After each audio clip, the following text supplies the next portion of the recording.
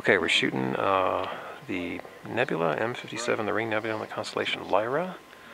Got it through a Mewlon250 telescope running at f9.2. The camera is a Panasonic GH3 with a Litton relay lens, 1-to-1 relay lens.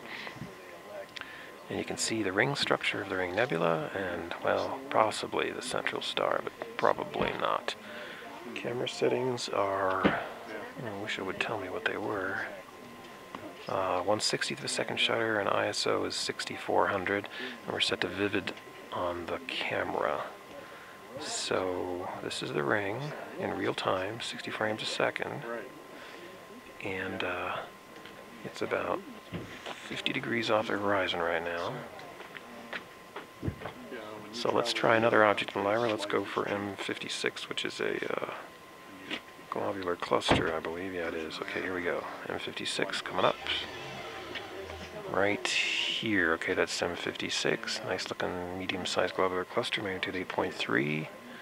A couple of different curved horizontal, semi-horizontal lines of stars going across it, left to right. Pretty obvious. You'll notice, the image intensifier here is a Gen 3 unfilmed white phosphor tube, so the coloring is a bit pale blue. That's what the phosphor screen looks like on a white phosphor L3 unfilmed image intensifier. Let's take another shot back to M57. Right now, pan over.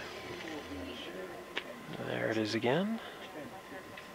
And that's the end of take one. So M57 and M56